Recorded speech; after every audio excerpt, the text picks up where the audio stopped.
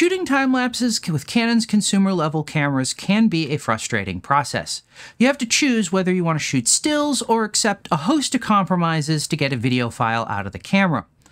But that's not really the case with their cinema cameras. In fact, there are 3 different methods you can choose from to shoot your time-lapse footage depending on your exact needs.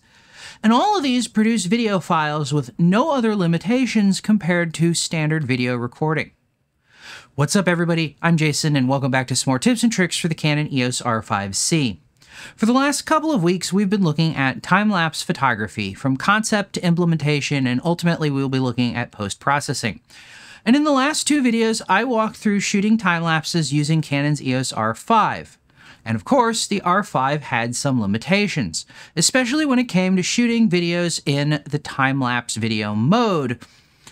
These limitations, interestingly, or fortunately, simply don't exist on the R5C.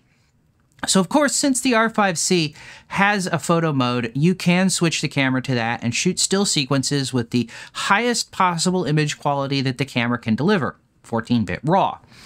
But the real beauty of the R5C and its Cinema EOS OS video mode is the flexibility available to shoot time-lapses in video mode. So before I get to the mechanics of setting things up, let's quickly look at the major differences between the R5 and the R5C when it comes to shooting time-lapse videos. Now to start with, on the R5, you're limited to either 8K, 4K, or 1080p using a 16:9 aspect ratio. You can't shoot in any of the wider 17:9 aspect ratio DCI formats, even though you can with the normal video options. Now, this isn't the case on the R5C. In fact, since you can shoot time-lapse videos in RAW format, you can also use the native sensor resolutions, which are 8K, which you can do with the compressed formats as well, 5.7K and 3K for full-frame, Super 35, and Super 16 formats. And that leads us nicely into talking about compression options. On the R5, the time-lapse videos are always compressed using the all-I or intra-frame compression format and saved in either 8-bit AVC or 10-bit HEVC formats, depending on whether you've enabled HDR-PQ. On the R5C, the time-lapse sequences can all be shot in both all-I or intra-frame compression, or IPB, which will be identified as long GOP on the R5C, as well as in RAW. In fact, the only format that isn't supported is HDMI RAW, as your external recorder is going to record whatever frame rate the HDMI port is currently configured for, even if you're trying to do something different on the camera. The same is true for chroma subsampling. While the R5 can do both 422 and 420 chroma subsampling, what it does is again tied to whether HDR-PQ is enabled or not. On the R5C, the choice of chroma subsampling is handled the same way it is for every other video you shoot. You pick what you want when you set up your compression options. In fact, when shooting time-lapses on the R5C, the camera really just behaves the same way it does when shooting normal content, at least when it comes to recording and image quality settings. But that's not the end of the story either. The R5C offers a lot more in terms of both time-lapse frame rates, as well as overall flexibility in how it can be controlled. So with that said, let's look at shooting time-lapse footage on the R5C. If you go looking through the menus on the R5C, you won't find a time-lapse movie mode. Instead, you'll have 3 different special recording modes that you can employ to shoot your time-lapses. These are slow and fast motion, interval timer, and frame mode. Now, which of these you'll want to use depends not only on the interframe timing that you want, or the timing interval time, but the control of the way you want the camera to release the frame. So to start with, let's look at slow and fast motion. Now, I think most people think of slow and fast motion as being where you go to shoot 120 frames per second slow-mo footage. And of course, it is. However, it is much more capable than just that. You can, of course, use it for slow motion footage. However, if you choose a recording frame rate that's slower than the output frame rate, then you end up with fast motion footage, hence the name. And this can be set to up to a level of time-lapse speeds. Now, if your recording frame rate is only slightly slower than the playback frame rate, such as, say, shooting 20 frames per second in a 24 frame per second instance, then what you're doing is known as undercranking in the trade, and this is a technique that's often used in fight and action sequences to speed up the action and make people look really confident or even superhuman. However, the slow and fast recording frame rates don't stop there. They go all the way down to 1 frame per second. And at these very low frame rates, stuff in the 1 to 4 frame per second range, where it's useful for shooting time-lapse footage. Now, to put the camera in slow and fast motion mode, you have a couple of options. First, you can head over to page 2 of the Recording and Media Setup menu page and change the recording mode setting there to S&F motion. You can also do this through the Direct Touch Control interface. Tap the Direct Touch Control button in the bottom left corner of the LCD, then the Recording Setup icon in the top left corner. Then you're looking for the top left button on the first page, which is your recording mode setting. Change that to S&F motion. Finally, if like me, you find yourself switching to slow and fast motion a lot, you can program a button to directly toggle into and out of slow and fast motion mode. You do this through the Assignable Buttons menu, find a button you want, and set its function to S&F motion. Once you're in slow and fast motion mode, you're going to want to set the slow and fast motion frame rate to something in the 1 to 2 second range. Well, at least if you're shooting a time lapse. These, of course, correspond to an interval time of 1 second and 1/2 of a second, respectively. Now, again, to do this, you have some options. In the camera menus, you'll find this on page 2 of the Recording/Media Setup menu under Slow and Fast Motion Frame Rate, or Slow and Fast Frame Rate. You can also change this in the Direct Touch system. Here again, we're going to go back to that Recording Setup menu, and on the first page, at the bottom of the right-hand column, you'll find the Slow and Fast Motion Frame Rate setting. Finally, again, if like me, you use this a lot, you can program a button to directly allow you to change the slow and fast motion frame rate. To set this up, you'll want to head over to the Assignable Buttons menu, find the button you want to customize, and change its button function to Slow and Fast Motion Frame Rate, or S&F frame rate. Now, to use this button, you press it once to highlight the selected or the slow and fast motion frame rate. It'll turn amber in your display, and then use the command dials to change the frame rate to the frame rate you want.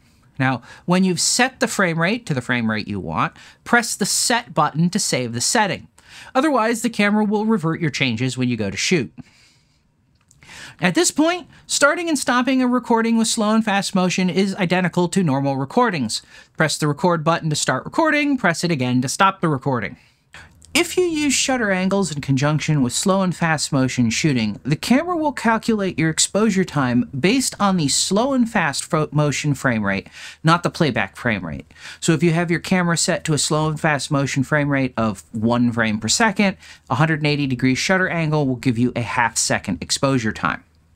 Additionally, you can also use the slow and fast motion with audio recording mode here as well if a sound file would be useful for your shot. Do note that after 60 minutes, the audio will stop recording, but the video will not. Now that said, while slow and fast motion is a good place to start, one thing you've probably already noticed is that the time-lapse frame rate options are kind of limited. Only really 1 or 2 frames per second makes a lot of sense for what most people would consider a time-lapse shot. And while you certainly can speed things up in post from a 1 or 2 frame per second starting point, if you know that you need a faster speed out of the gate, then this probably isn't the best way to go about doing things. That brings me to the next option, the interval recording mode. Now at first glance, this seems a lot like the time-lapse setting on the R5, or really any other interval recording system. When the camera is set to this mode, you can specify an interval between shots. But where the R5C's interval mode differs from what you might expect at least is that you can also specify the number of frames to be taken at each interval. Though, to be honest, I have not found a real use for this setting in time-lapse photography or, for that matter, anywhere else. Switching to the interval recording mode is done basically the same ways as it is for slow and fast motion. You can either use the menus or the Direct Touch system. However, there isn't a direct button option for the interval mode the same way as there was for slow and fast motion. Now, setting up your interval recording session is also done either in the standard menus or the Direct Touch menu system. In the normal menus, the relevant settings are found at the bottom of page 2 of the recording/media setup menu. There are two options there: interval rec : time interval and interval rec frame rate. Now, if you're going through the direct touch system, the two settings will also be on the first setting of the record settings direct touch menu. So what do interval and frame rates do? Well, if you look in the manual, Canon doesn't do the greatest job of explaining it, so I'll try and do that here.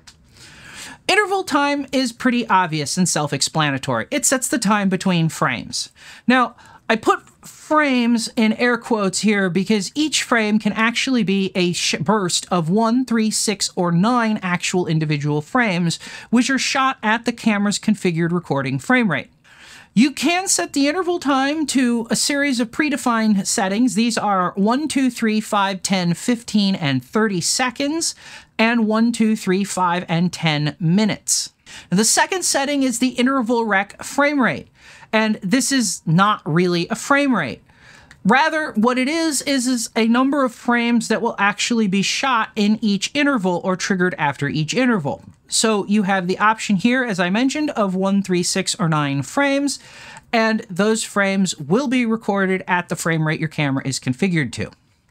Now, I'll be honest here, and maybe it's just me, but I don't quite see the purpose of this interval frame rate setting. At least it's not something that I think you'd want to use when shooting a time-lapse movie, so you're probably going to set this to 1. And in any event, once you're in interval mode and you set up your interval time and set the frame rate to 1, INT, in all caps, INT, will blink at the top of the live display and in the bottom right corner of the top LCD to indicate that the camera is in interval mode. From here, you can start your recording simply by pressing the record button on the camera. And of course, you stop the recording at any time by pressing the record button again. If you use shutter angles when shooting in interval mode, the camera calculates the exposure time based on the playback frame rate, not the set interval time. So if you're shooting at, say, a 1-second interval, but you're playing back at 24 frames per second, set with a 180-degree shutter angle, the camera will use 1/48 of a second as the exposure time. Now, compared to slow and fast motion, the biggest benefit of the interval mode is that it lets you record time lapses with larger intervals. Additionally, interval recording mode, like the standard slow and fast motion mode, doesn't record sound either. Now, the final recording mode that's useful for time-lapse shooting is the frame mode. Now, if you've ever done stop motion animation with a Canon cinema camera, you probably have already used this. If not, frame recording works completely different from the normal recording modes on the camera. Instead of the record button starting and stopping a recording that runs at some pre-specified frame rate, the record button simply triggers the camera to save a frame. You can spend however much time you need between frames to make your adjustments and then trigger the next frame. So given that, why would we even consider the frame mode at all?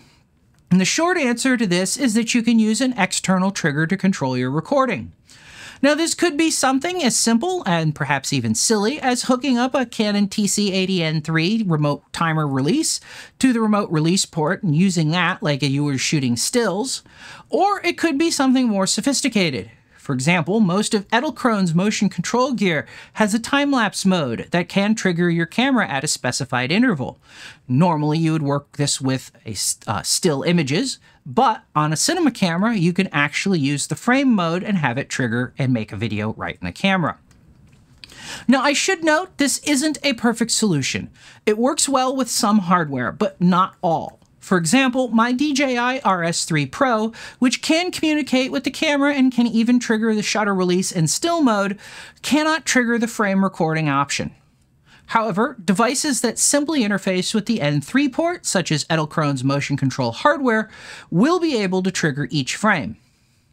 Now that said, we'll get into all the gory details of shooting hyperlapses with both Edelkron's motion control gear and DJI's RS3 Pro in a future video. Back to frame recording. This also works differently from the standard video recording modes and even the two special modes that I talked about when it comes to actually how you record. So enabling frame recording is done the same as the previous other two options. You either go through the second page of the recording setup menu or through the direct touch control menu. This time, of course, you're looking for frame option or the frame option in the recording mode list. Additionally, there is a single configuration option for the frame mode that is similar to the interval timer's frame rate setting. That is, you can choose to have the camera shoot a burst of 1, 3, 6, or 9 frames every time you trigger a recording event. Also, like the interval timer, the frames are recorded at the frame rate that's set for your normal recording settings. Like with interval recording, if you are shooting with shutter angles and using the frame recording mode, the camera will calculate your exposure time based on the playback frame rate, not how long it takes between each frame. So again, if you have your camera set to, say, a 60 frame per second playback rate, then the camera will use 1/120th of a second as the 180-degree shutter angle exposure time. So once frame rate recording is enabled, FRM will flash in the top of the LCD display or the top of the live view display and in the bottom right corner of the top LCD. Now here's where things get a bit weird. The first time you press the shutter release, a frame is captured and the recording starts. FRM will stop blinking and stay solid. A red record indicator will appear next to it on the displays, and the tally light, if enabled, will turn red. Additionally, to the right of the red recording indicator, the camera will present this text STBY, or standby, in green. Now, the red recording indicator and the standby text indicate the camera will now record a frame anytime the record button is pressed. Now, that record button could be the shutter release, any other button you've defined on the camera to start or stop movie recording, or something plugged into the N3 remote release port. Now, the weird part here is how you go about stopping and saving the recording. You can't just press the movie record button as you normally would, since that would just capture another frame. Instead, you have to go into the camera menus and change the recording mode to one of the other recording modes, for example, normal, for the camera to save and finalize your video file. You can also finalize and save your video clip by turning the camera off with the power switch. Also note, you can't do this through the direct touch interface, as that is completely disabled once you actually start frame recording. And with that, we come to the end of looking at how the R5C handles shooting time-lapse videos. And of course, this is a Cinema EOS OS thing, so this does apply to Canon's other Cinema EOS cameras. If you found this useful, let me know by hitting that thumbs up button and sharing this video. If this kind of thing seems like it might be your kind of thing, please consider subscribing if you're not already. Also, if you'd like to directly support this channel and future content like this, please consider hitting that thanks button if you can, or buying yourself something you've always wanted from one of the affiliate links in the description. As always, thanks for watching, and I'll see you next time.